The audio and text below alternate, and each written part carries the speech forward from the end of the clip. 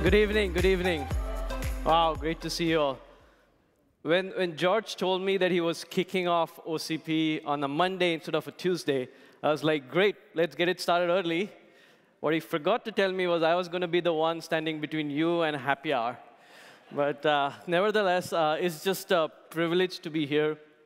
And the ideas that you're going to create here today are not just shaping your products. It's shaping the world's infrastructure. And Microsoft has been a part of this community now for almost a decade. And we've come here to share our stories, our innovations, our learnings. We started Azure as building the world's computer. And when we made bold bets to make it the world's AI supercomputer.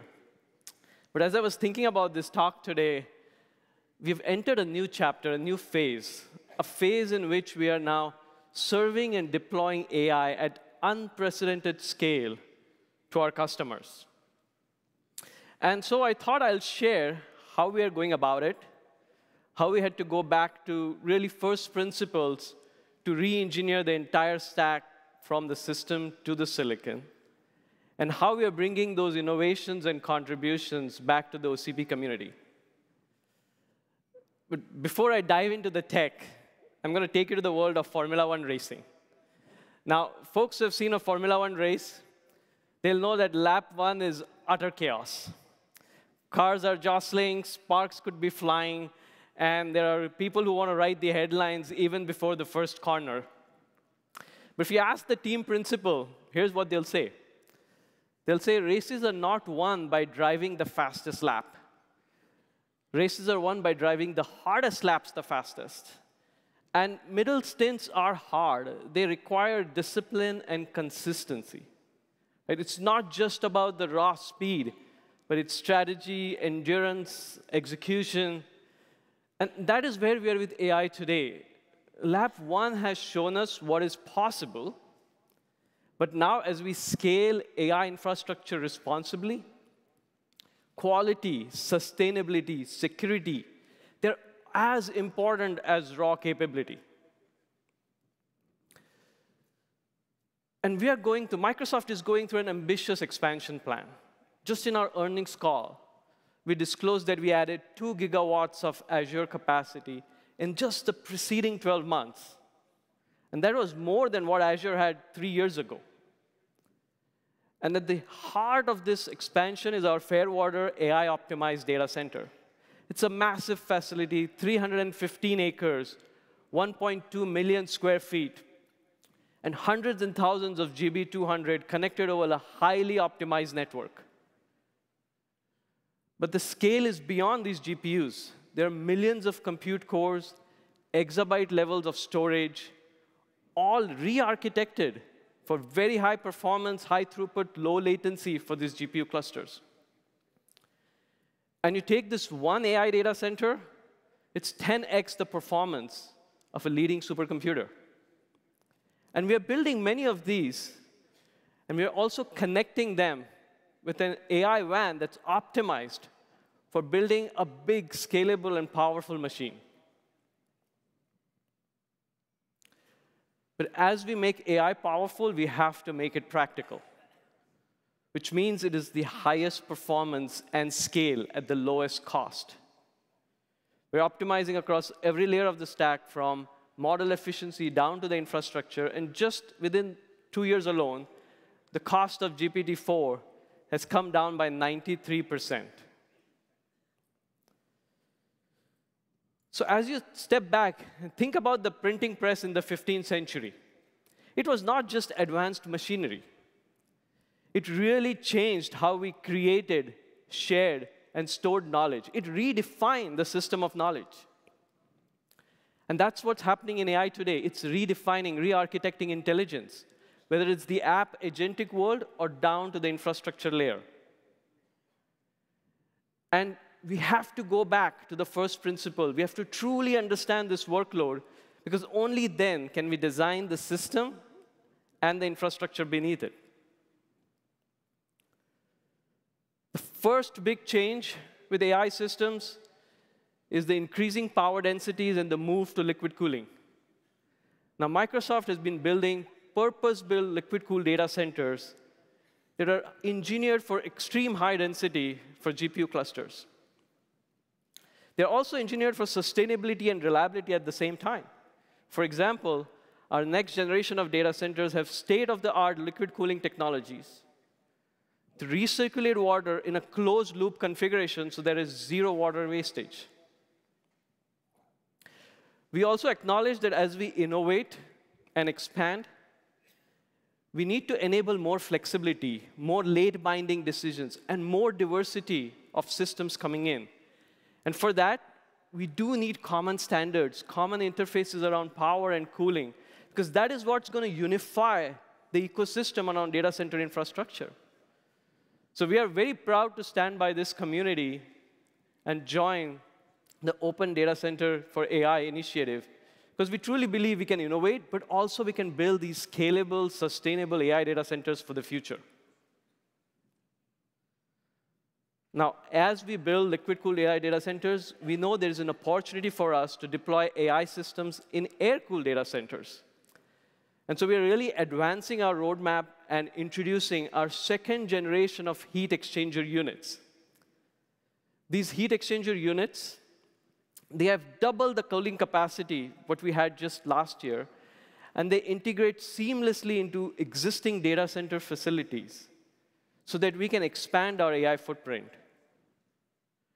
They're built with advanced components like pumps and fans, very modular. All critical components are hot swappable and redundant so that we can engineer these for high efficiency and resiliency for AI systems. We are excited to announce this in our OCB contributions very soon. Now, as we look at AI systems, we are redefining the power architecture in our data centers. Traditional power architectures will not keep up with AI systems, and we have to rethink all the way from the utility to the chip.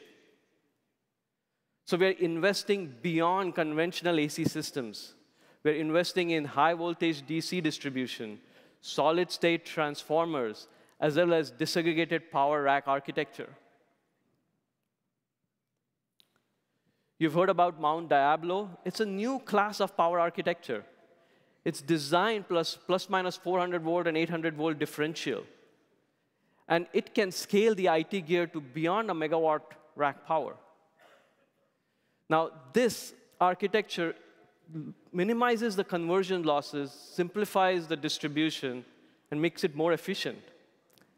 And Mount Diablo is OCP compliant. That means it's interoperable. You can put it in different data centers with different systems. Another new innovative technology is solid-state transformers that can really help us rethink power architecture. Because what solid-state transformers do is takes medium voltage AC from the grid and directly convert it to high voltage DC. It uses wide bandgap semiconductors with switching frequencies in 10 to 100 kilohertz. And that can really eliminate multiple power conversions inside the data center, simplifying the power chain, again, increasing efficiency. Now, solid-state transformers can also interact with smart grids, and they can cut down space by about 60%. Another interesting thing that we observed in power architectures is that not only do they demand more power, but because of the synchronous nature of the workload, there are power spikes that are really hard to stabilize at scale. And this can cause underutilization, over-provisioning, and costs. So we took a full-stack approach to this problem, partnering with OpenAI and NVIDIA, and we really created pre- and post-stabilization techniques. We added rack-level energy buffers. We were able to do some predictive telemetry, adaptive firmware, and we were able to smoothen out these spikes. Our modeling shows that we can smoothen up to 40% of these spikes. And so I'm really excited to bring all of these innovations into the OCP community because I truly believe that we can build intelligent and power-aware AI infrastructure together. Now, we know that networks are the backbone of performance for AI systems. Just for context, the Fairwater data center has enough cable fiber that can wrap around the Earth 4.5 times.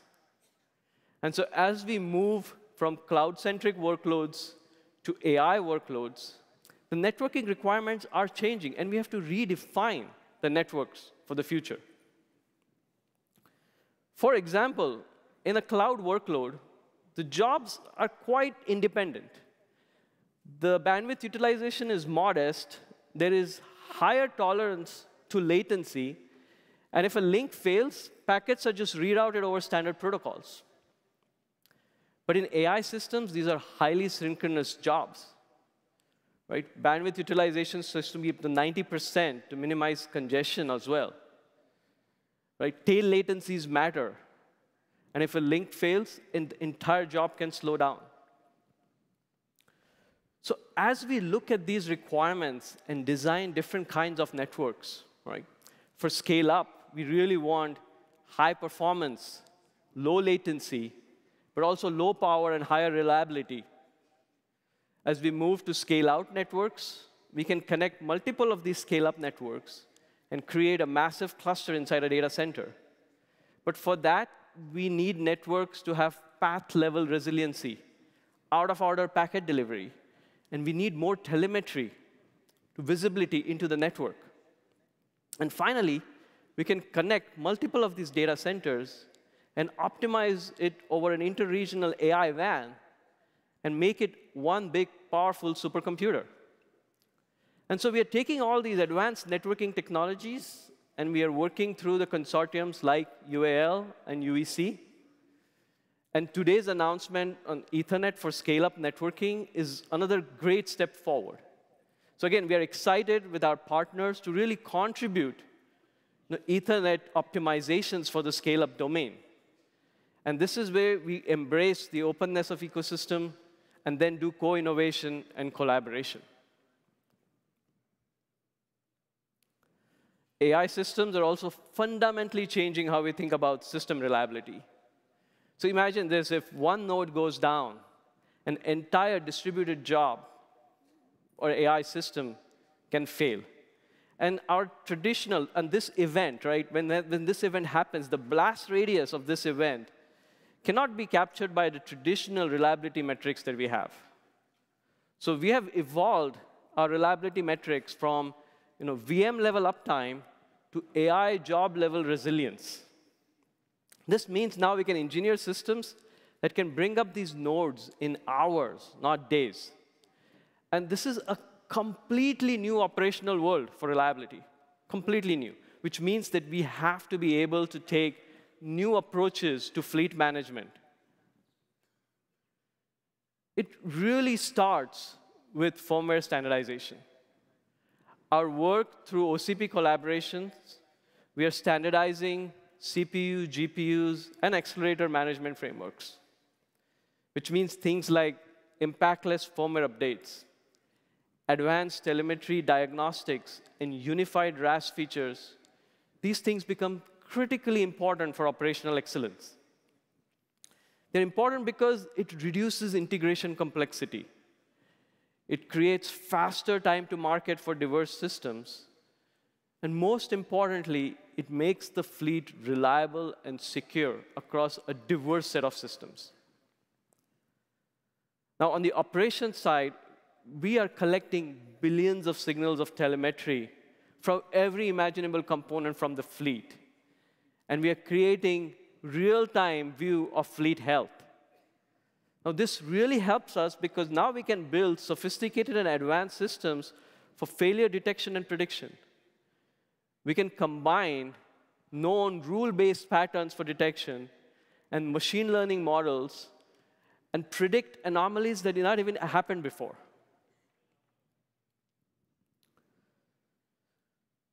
So we know, as a society, history has shown that infrastructure is really what creates progress for humanity. It helps us connect, create, and grow. But history has also taught us an important lesson, that scaling without responsibility is fragile, and only when you scale with responsibility does it endure. And so as we scale AI infrastructure, our commitments to sustainability and security have to be deep and wide. Now, Microsoft has made a public goal that we will be carbon negative and water positive, and we'll be able to now create a sustainability industry across the entire industry. Now, this is backed up by investments, innovations, and transparent reporting. So, for example, we are now contracting about 34 gigawatts of renewable energy across 24 countries. And our contributions at OCP are really helping shape the industry. We have led the embodied carbon disclosure. This is a clear and consistent framework for suppliers to report carbon emissions. And it also helps customers make low-carbon choices. We are contributing tools and methodologies, life cycle assessment. It is also measuring the impact of carbon, both for IT gear and data centers across the entire life cycle. And we are also now standardizing innovative technologies like heat reuse inside OCP so that we can efficiently use our energy as well as be able to meet regulatory requirements. On security, Microsoft has a deep commitment and a company-wide commitment through the Secure Futures initiative. And this ensures that security is really embedded in every layer from silicon to the cloud. This initiative ensures that our systems are secure by design, by default, and in operations. Now, the OCP Calyptra workstream actually plays a very, very important role in this vision. And it's a hardware root of trust that we have all aligned with the industry. And today, we have 3 announcements across Calyptra. Number 1, we're announcing Calyptra 2.1, which really extends the root of trust across the entire security subsystem, including streaming boot. We're also announcing Adams Bridge 2.0, which is included inside Calyptra, and that extends our coverage for quantum-resilient cryptographic algorithms. And then finally, we're announcing OCP Lock with our partners and storage vendors. And OCP Lock is really a very transparent and secure way to manage keys for self-encrypting storage devices. So as I end my talk today, I just wanted to take a moment to reflect and say thank you. Because back in 2014, when we joined OCP, we were razor-focused on really re-architecting the cloud server. Right? But as you can see from my talk today, our shared mission has expanded and grown. We're not just re-architecting the server, we're re-architecting the entire global infrastructure for computing, for AI. And so I'm deeply grateful for this community and the collaboration and co-innovation that this community has done, and the spirit of openness that takes us forward. So thank you for being on this journey with us. I hope you have a fantastic rest of the conference. And yes, please do enjoy your happy hour. Thank you.